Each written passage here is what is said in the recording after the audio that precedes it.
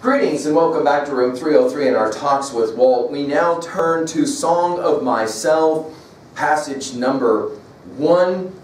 Now, of course, I'm going to point out at learnstrong.net, my assumptions are that you have been following our talks with Walt, as we are calling this journey through the deathbed edition of Leaves of Grass, starting with the 24 poems of inscriptions, and then, of course, the 19 sections of starting from Paumanok. You'll remember that our argument from the very beginning was that we're learning how, in some ways, to read Song of Myself by reading those earlier, some 50 or more discussions, and now we're ready, finally, for Song of Myself. The other assumption, of course, is that you have already been with us for that first introductory set of comments to Song of Myself, because there's a whole lot of that information I'm just not going to go over now. I'm going to jump right into the poem. And sounding a little bit like Walt Whitman himself doing a little bit of self-promotion, please forgive. But I've already given a full lecture on Song of Myself, Passage 1, that's available for you in the descriptions box of this lecture. And if you haven't watched that lecture, I recommend that you watch that lecture, because there's a number of things I'm not going to say in this lecture because I've already said it in that other lecture that was given a number of years ago. In fact, you could make the argument the genesis of this project, in some ways, Talks with Walt, was born of that lecture, where students afterwards said, why don't you do that for all of the poems of Song of Myself? And that, of course, led to a conversation about all of the poems in Leaves of Grass, because there is a certain organic, notice the title, Leaves of Grass, yes, there's a certain kind of organic understanding of Leaves of Grass. Once you start reading through all of the poems, and I welcome you now at the beginning of a new journey as we are on our way. Of course, I'm using the very language that Emerson would use at the beginning of Whitman's journey, when Emerson told Whitman, I welcome you, and I'm pretty pleased at the beginning of a great journey. Let's go ahead now, turn specifically to the opening lines of Song of Myself. Now, I'm going to say this when I get to 3A. And relations to other titles here in a bit. It is clear, at least to me, that Whitman, when he began his original 1855 Leaves of Grass with this poem, although obviously changed as we said in earlier lectures, it was as if he was trying to tap into the epic tradition. And what is it that one does if one is an epic writer, Homer, Virgil, and we'll look at the opening lines in a bit of those poems. Well, you do this thing we call the invocation of the muse. And I think that we are very much invoking the muse when we open with, I celebrate myself and sing myself. And what I assume, you shall assume. For every atom belonging to me as good belongs to you. I loathe and invite my soul. I lean and loaf at my ease, observing a spear of summer grass. My tongue, every atom of my blood formed from this soil, this air, born here of parents, born here from parents the same, and their parents the same. I, now 37 years old, in perfect health, began hoping to cease not till death.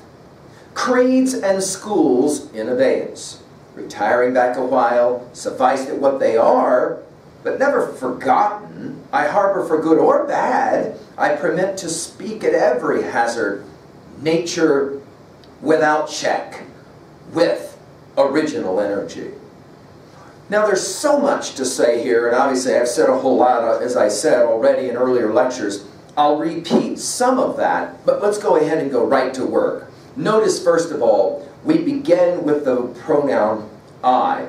Now, of course, T.S. Eliot will play a similar kind of game in its opposite direction, as the first words, as we point out in lectures at learnstrong.net, for hollow men, we are the hollow men, we are the stuffed men. Here, it's I, and then, of course, the key word, celebration. Now, if you've been with us all the way from inscriptions 1 through 24 and the 19 sections of Paumanok, you're not at all surprised by this, because what is it that we saw in those titles over and over again? That exuberance, that celebration, and so here we are. Now, of course, the problem with this myself, it's here in the title, it's here in the first line, it's twice in the first line, myself and sing myself. What is this myself? Well, as we pointed out, there's at least 5 Whitmans. Whitman is person, Whitman is poet, we've already commented on. Whitman is pedagogue. We're going to obviously expand on that by the time we get to 46, 47 in the Destroy the Teacher passage. Whitman is politician, his lover of democracy, his celebration of democracy. And then finally, Whitman is philosopher. That's just 5 of a whole bunch of other Whitmans that we're going to see. For example, many will ask, well, where do you put the sexual Whitman? And all of the questions about Whitman as, you know, was he gay? Was he not gay? Was he celebrating the homoerotic? What exactly, where do you put that? Well, we're going to qualify that, obviously, as Whitman as person to some degree, but then we're going to see his views of all different kinds of things are going to come in and out of all 5, at least of those 5 perspectives. But think about it this way. There's at least 3 Whitmans, just like there's at least 3 you. There's a body. There's no question there's a mind, because you got to have a mind to say you have no mind. But then there's that thing that stands behind the mind that somehow seems to be aware that the mind is thinking. I think a thought. I'm aware I'm thinking that thought. Well, obviously my mind is thinking the thought, so what is it that stands behind my mind that allows me to know that my mind is in fact working and I'm thinking that thought? Now, of course, you can call that whatever you want to call that. I mean, you know, the Greeks had a word for it in psyche, and we'll talk about it in any number of ways. But we can talk about it when we speak Whitman with the word soul. So there's this very interesting thing of Whitman as body, Whitman as mind, and then there's this thing called soul, which is, you know, as we saw in Eidolons, the poem from Inscriptions, something that's the all, allness is also his word. That is to say the all, and what is that about? He says, I celebrate myself, and of course the word sing. The word sing, using the word sing in the very first line of the great poem, Song of Myself, tells us he's in the epic tradition. But notice, as I say in my previous lecture on this, this can sound very narcissistic. I'm gonna write a poem about myself, how amazing I am. But then the second line says, in what I, notice it's assume, that is to say the fallibilist position epistemologically. I think I'm right, I could be wrong, right? What I assume, you shall assume. Now, by the time you get to Song of Myself, if you've been reading every line of Leaves of Grass with us, the fact that he reaches out from the page and grabs the reader and says, hey, you, come here for a second, is not surprising at all. Of course, it was shocking in 1855 when they opened up the first page of Leaves of Grass, and this is what they, hey, come here for a second. In other words, there's an intimacy here. There's a one-to-one correlation, and dare we say it, there's a celebration of democracy right away. We're all in this together. In other words, everything I'm going to celebrate about myself, you get to also celebrate about yourself. In other words, I'm not just lifting myself, I'm lifting the entire, shall we say it, human race. Readers of this poem become global very quickly after 1855. And he says it in the third line, for every atom. Remember, he's living in a time of great scientific exploration, and immediately when we think of atom, we think about our Thoreau and celebrations and Walden, as we've given full lectures, as well as Emerson, and all those amazing lectures, especially that he gave, and of course essays that he wrote, especially Nature. For every atom belonging to me as good belongs to you. We're all connected. The inclusivity, in other words, this is the dance. We've talked about it many times. This is the dance of Whitman. On the one hand, celebration of the individual. On the other hand, celebration of the group. And that dance between the two is truly profound. And then, several more I's. Notice how many times I gets used in this poem again, that anaphora, that repetition of first words in lines. I loath, it's a key word, it doesn't mean lazy as much as it means relaxing for Whitman. Attentive but relaxed. I loath and invite my soul. Here, of course, the use of the word soul, and this is the myself of the third that we were talking about. The invitation takes us back to Inscriptions and starting from Promenade. I lean and loath, second time the word gets used, at my ease. Now this is huge. In other words, he wants his poetry, the way Wordsworth will say it in the opening lines of Tintern Abbey's preface, at the opening lines of Lyrical Ballads preface. He wants there to be a certain kind of ease. In other words, this is not going to be hard. This is going to be something kind of easy. And then the next word, observation, observing. In other words, Whitman is a great observer, a great listener. I hear America singing, a great observer. And so he says, I'm going to observe A spear, now the fact that he uses spear of summer grass is fascinating. First of all, spear takes us to the Iliad. How many times did we say in our lectures over the Iliad the use of that word, right? Spear, summer grass, as opposed to what? Well, we've seen, obviously, in the earlier poems, the use of word grass a number of times. Curly grass, the grass the buffalo eat out on the plains. Here it's summer grass. In other words, the most beautiful grass, healthy grass, in the middle of summertime, right? And then he goes to his body.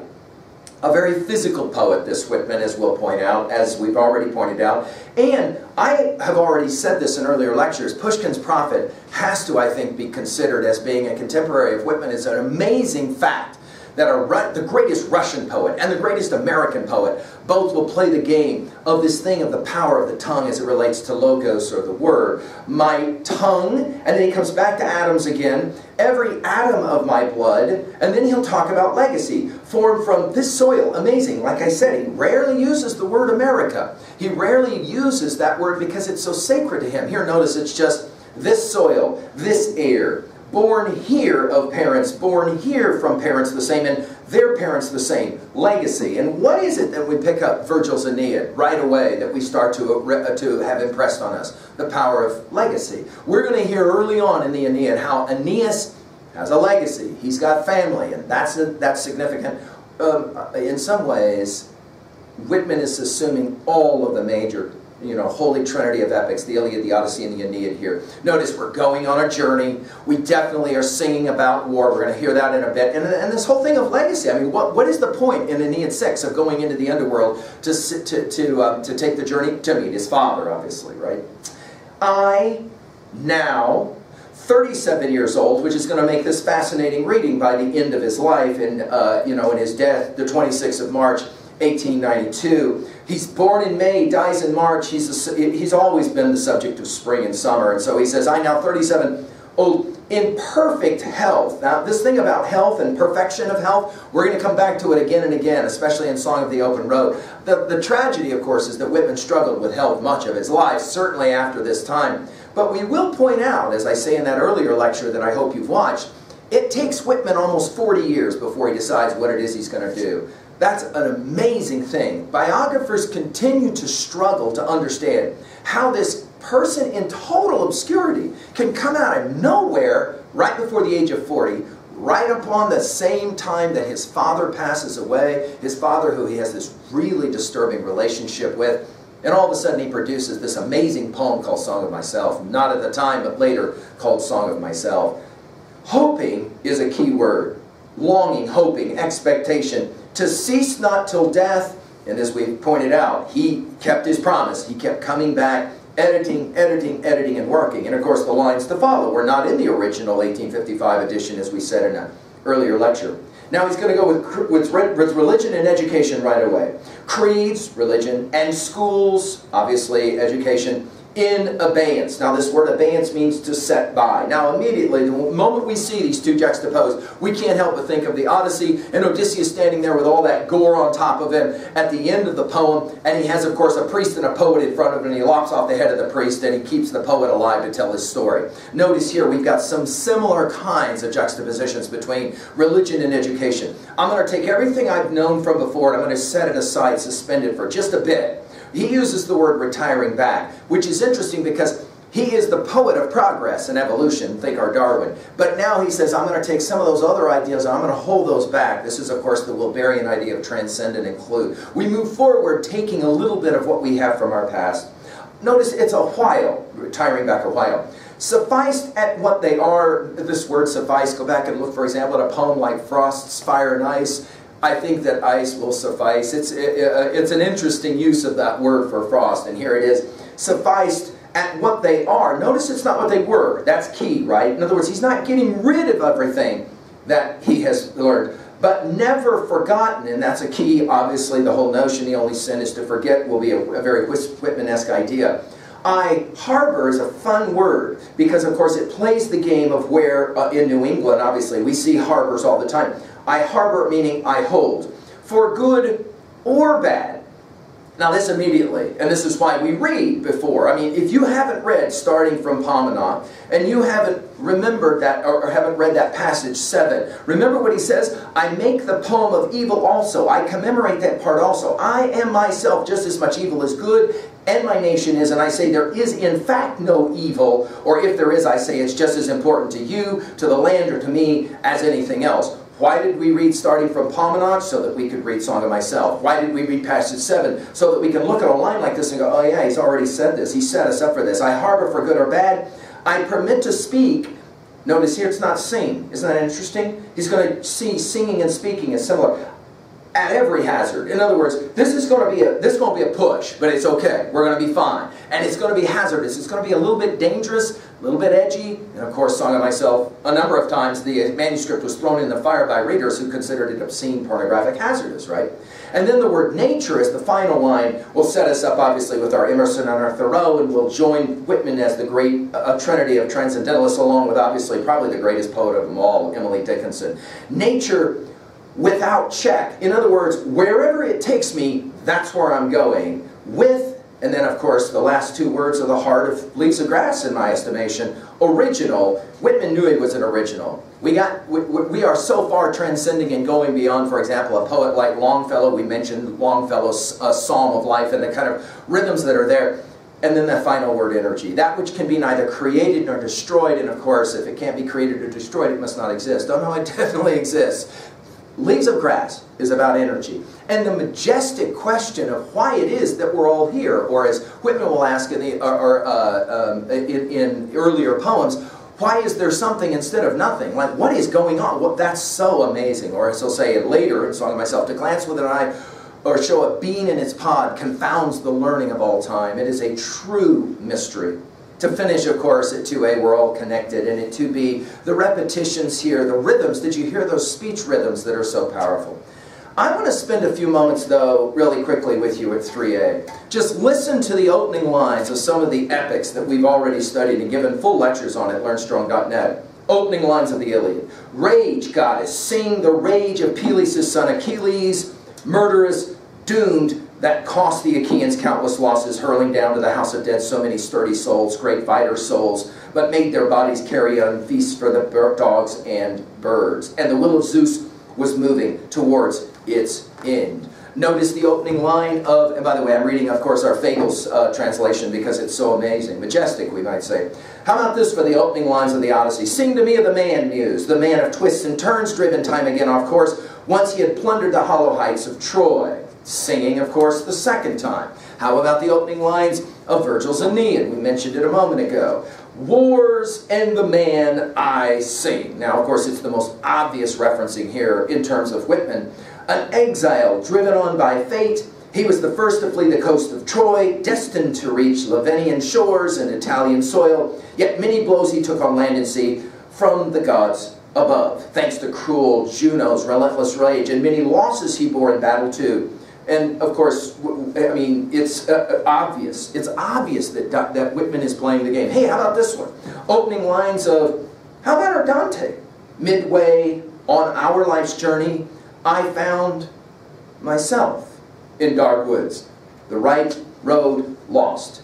To tell about those woods is hard, so tangled and rough and savage that thinking of it now I feel the old fear stirring. The Robert Penske genius translation. And then finally, because he's been with us the whole time and we keep mentioning him, so let's just remind ourselves of the opening lines of Paradise Lost in Milton. Of man's first disobedience and the fruit of that forbidden tree, whose mortal taste brought death into the world and all our woe with loss of Eden, till one greater man restore us and regain the blissful seat. Sing, heavenly muse, that on the secret top of Oreb of Sinai didst inspire that shepherd who first taught the chosen seed in the beginning how the heavens and earth rose out of chaos. Or of Sion hill that delight thee more, Shiloh's brook that flowed past the oracle of God. I thence invoke thy aid to my adventurous song. Hazardous is the word that, of course, that is going to be used by Whitman. That with no middle flight intends to soar above the Ionian mount, while it pursues things unattempted yet in prose or rhyme. It will be, of course, Milton, I believe, who will give Whitman the license to say, I can do what nobody else has ever done. The final questions at 3b are these. Do you celebrate yourself? And are you ready for the journey, for the odyssey that is Song of Myself? Come back for part 2 and Talks with Walt. Thank you.